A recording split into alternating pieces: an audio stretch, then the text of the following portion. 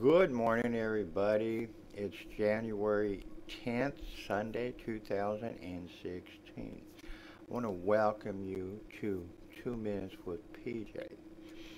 The message I have today is about basically, He gives us rest.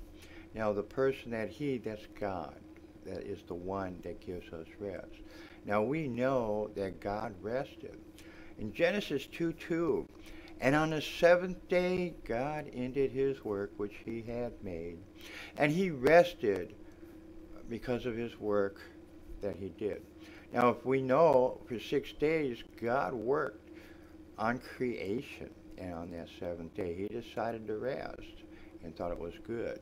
In Exodus, Moses was giving the commandments, and the third commandment is keep holy the Sabbath day. Exodus 28 through 11. Remember the Sabbath day to keep it holy. 6 days shall labor and do all work. On the seventh day it is the Sabbath, the day of the Lord of thy God.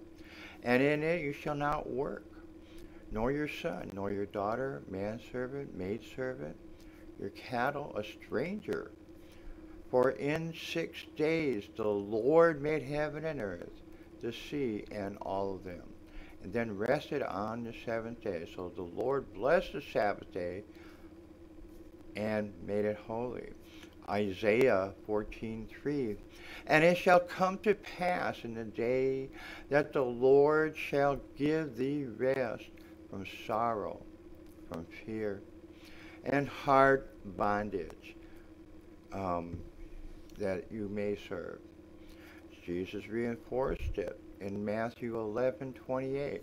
Come unto me, all you that labor and have heavy laden, for I give you rest.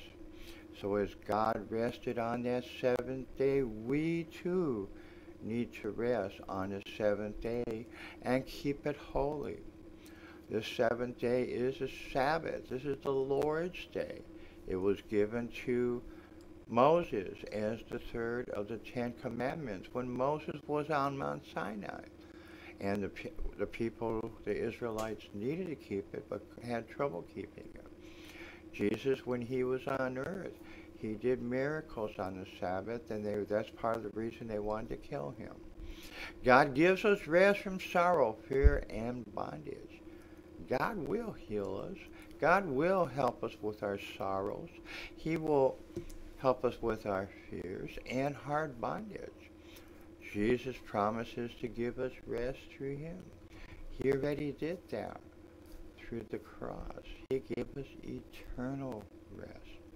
We shall not perish.